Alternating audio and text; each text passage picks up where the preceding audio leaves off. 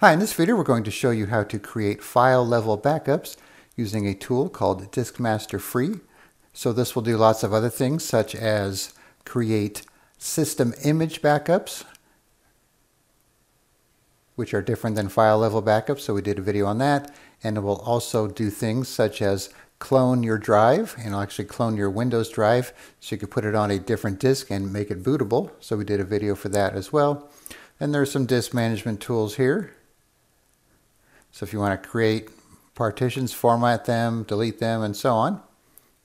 You could even create virtual disks from here. So we're going to the backup and recovery section, and then we're going to go to file backup.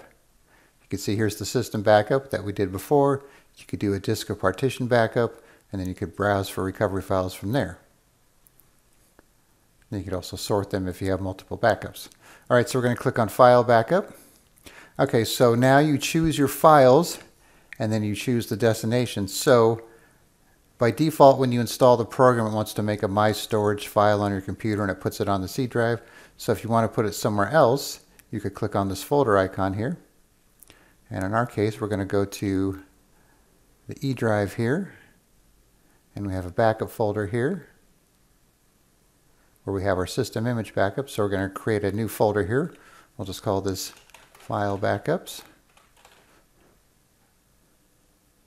And that's where we'll save it. You could also add a NAS device if needed.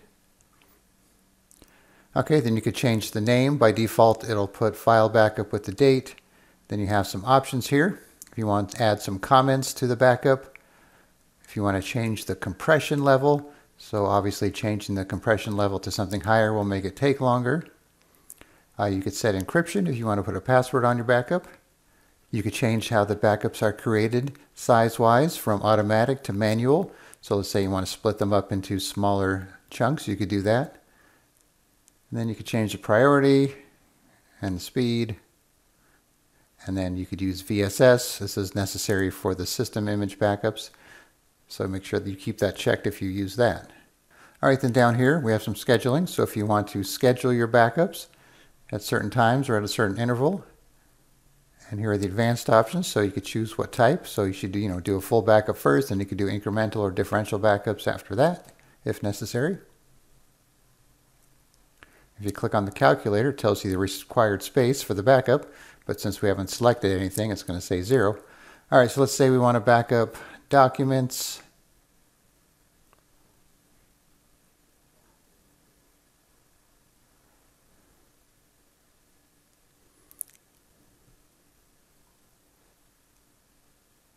And let's say pictures. We're not going to do something really huge here just for the sake of time. But obviously you could do the whole C drive if you want, but that might give you, more stuff than you need. If you're going to back up the whole C drive, you might as well do a system image. So this would be more used for your personal files, not for programs and that type of thing. All right, let's do the calculator again. All right, so we need 213 megabytes to do this backup. So we're going to go ahead and start the backup here.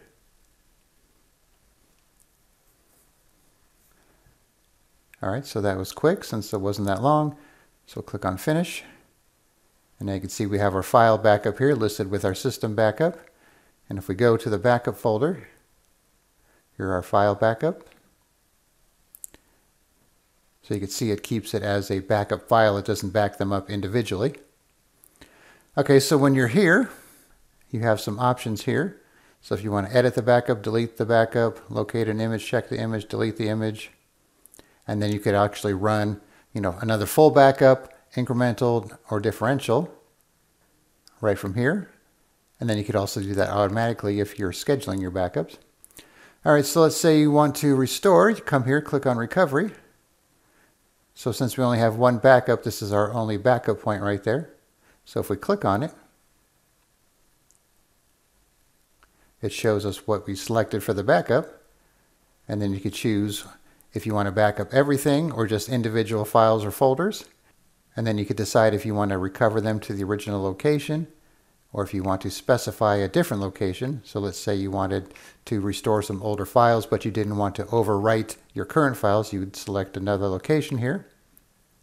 So let's say maybe desktop, just for an example here. And then you have the option to replace existing files and then recover NTFS permissions. Okay, so I'm going to do the whole pictures folder here. So click on proceed and it should be showing up on our desktop.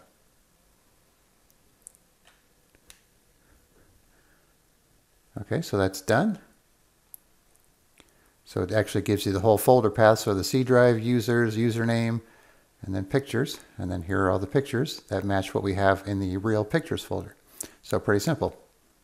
All right, and then up at the top here, we have some settings. You could change the default storage path if you want to do that. And you could actually assign a password for the app so that way nobody can mess with your backups. And up here you have some logs, check for updates, and then the same settings again. All right, so that's pretty much all there is to it. Not too complicated. So if you're not doing backups, you definitely should be. And this is a nice way to do it because of the incremental and differential options, which many programs do not give you the option to do. All right, so I will put a link in the description where you can download Disk Master free and you can try it out for yourself. All right, thanks for watching and be sure to subscribe.